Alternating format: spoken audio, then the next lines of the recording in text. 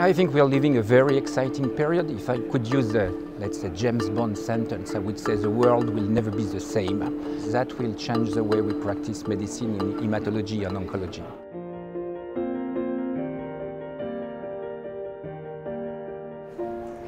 Recently approved in Europe and the USA, CAR T-cell therapy is offering new hope for patients with rare cancers. But how difficult is it to run this programme? Joining me now are some of the top experts in the field to discuss this further. Thank you all very much for joining us. Álvaro, maybe we could start with you. Just to give us a background very quickly, where are we now with CAR T-cell therapy? Okay, so now we have the evidence that CAR T-cells are very effective for treating patients with acute lymphoblastic leukemia and non-Hodgkin lymphoma in a very difficult situation, in relapse refractory. So this is very clear now, and also that there are many clinical trials trying to discover in which other indications, in which other diseases is also effective this therapy, this CAR therapy. Let me ask you all, how much is this being used in your hospitals and for whom? Christian, let me start with you. We started the program in Marseille approximately 3 months ago. We had several clinical research protocols starting, and at the same time we also were qualified for the commercial use of approved products.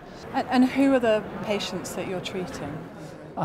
Basically, we are treating adult patients with acute lymphoblastic leukemia because are the patients in which they urgently need this type of treatment.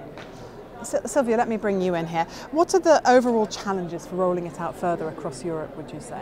Obviously, not all the centers can be CAR T centers, and the health systems need to decide what centers are qualified for that. And the health systems also need to deal with the funding. It's still quite an expensive therapy, so there has to be a specific selection of the patients that really can benefit from it. And what about at a departmental level, Álvaro? Departmental coordination, how important is that?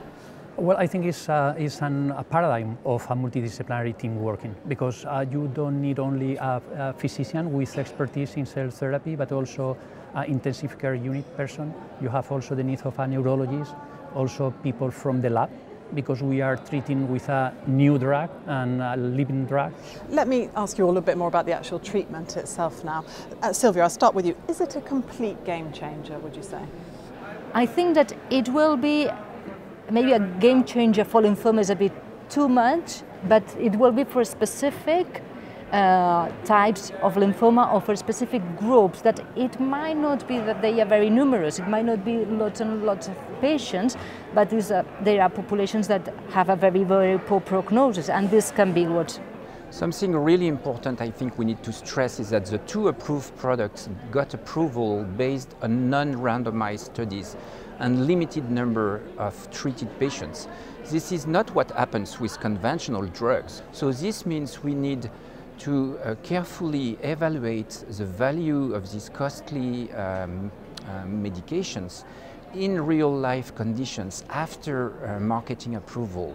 And this is where EBMT is playing a role with its registry. When the bone marrow transplant failed, these CARs have proven a high efficacy, but now is the time to demonstrate real efficacy against other standard treatments, to pass from the very advanced disease to intermediate stage or even early stage of the disease.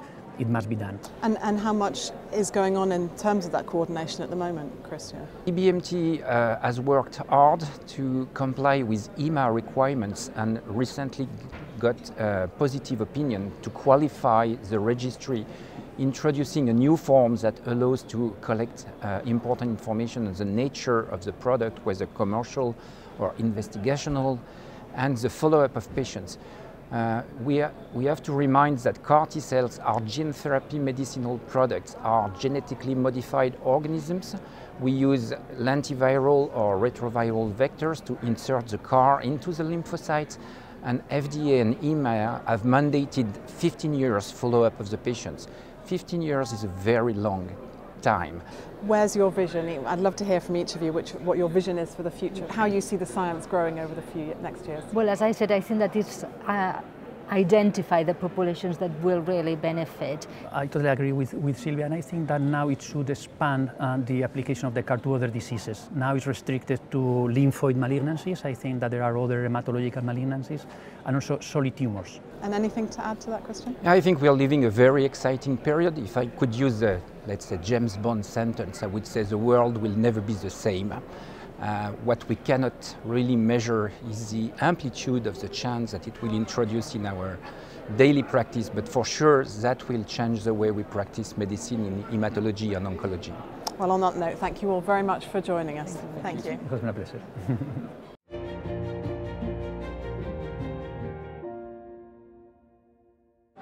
EBMT TV is brought to you from the 45th annual meeting of the EBMT in Frankfurt, Germany. For more like this, then you can click on some of these great videos. And don't forget to subscribe for more of the best in medicine, from cell therapy to gynecology, from genetics to psychology.